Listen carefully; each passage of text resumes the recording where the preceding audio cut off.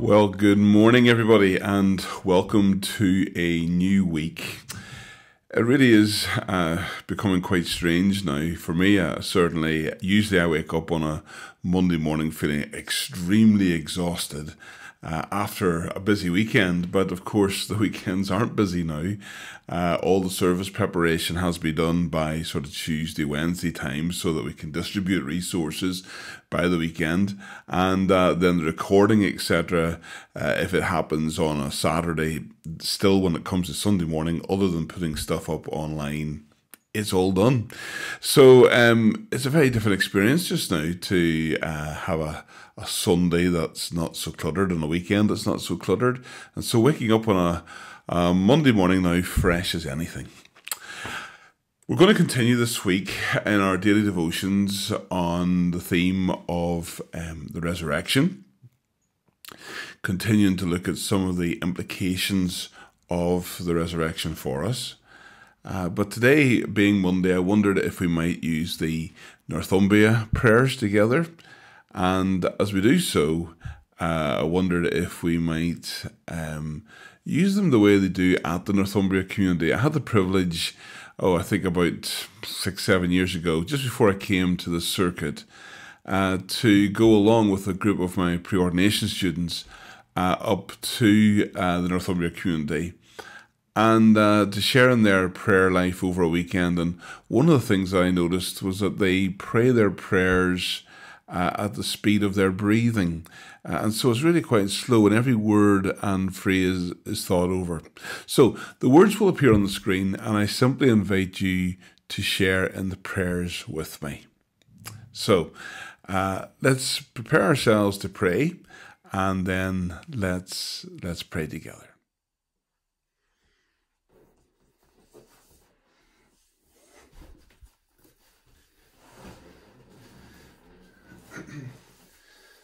And so our prayers from the Northumbria Community.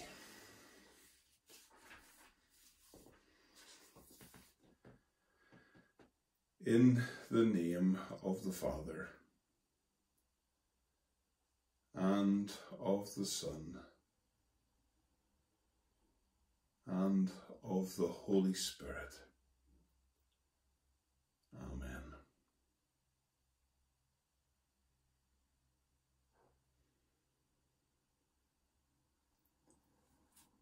One thing I have asked of the Lord, this is what I seek, that I may dwell in the house of the Lord all the days of my life, to behold the beauty of the Lord and to seek him in his temple. Who is it that you seek? We seek the Lord our God. Do you seek him with all your heart? Amen. Lord, have mercy. Do you seek him with all your soul? Amen. Lord, have mercy. Do you seek him with all your mind? Amen. Lord, have mercy. Do you seek him with all your strength? Amen. Christ, have mercy.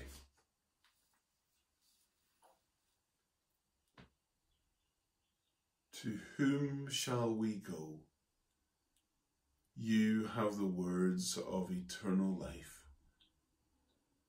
and we have believed and we have come to know that you are the Holy One of God. Praise to you, Lord Jesus Christ, King of endless glory.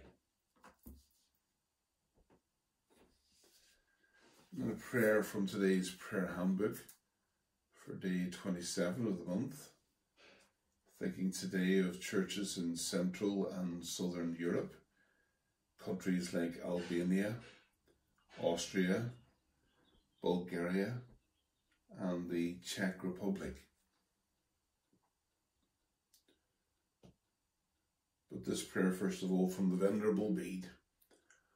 O Christ, the morning star, when the night of this world is past, bring us to the promised light of life, opening into everlasting day.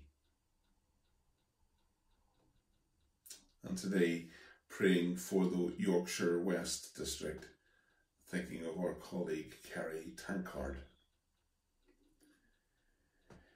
Eternal beauty, who came in Christ and is present by your Spirit, we praise you for the love that birthed creation, and thank you that we can never exhaust the goodness of your gifts. Enable us to hear your call and to respond to your prompting, that our hands may be the hands of your Son, Jesus Christ, and our lives become a perfect offering through your blessed Spirit. May we flourish with your creation as we work with your grace for the good of all you have made. Amen.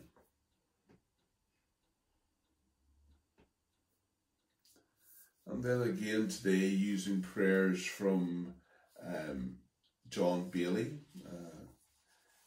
This prayer for today, the 27th day of the month. O most gracious God, grant that in everything that happens today, I may carry with me the presence of the sufferings and death of Jesus Christ my Lord.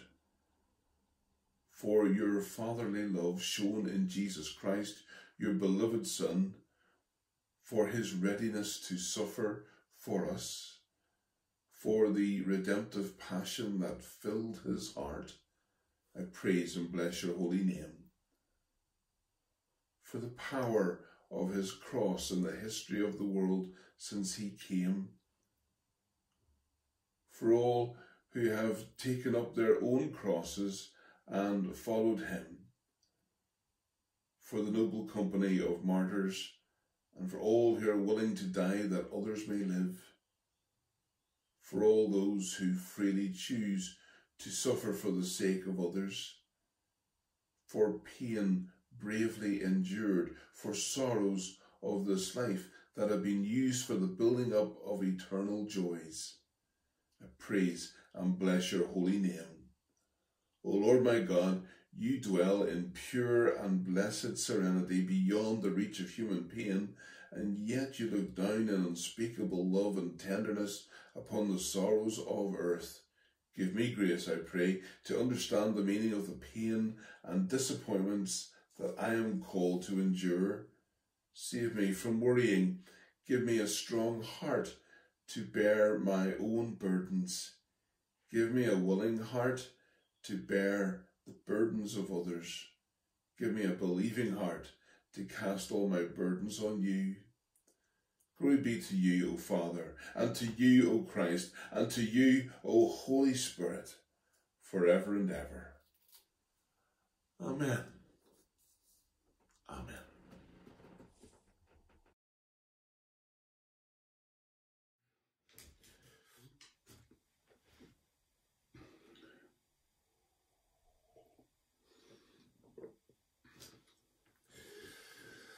Well, as I finish my breakfast this morning and as I begin to think about what the day ahead holds for me, like us all, I'm continuing to wonder during the season of Easter what it is to live out of the experience of the risen Christ, the implications of it.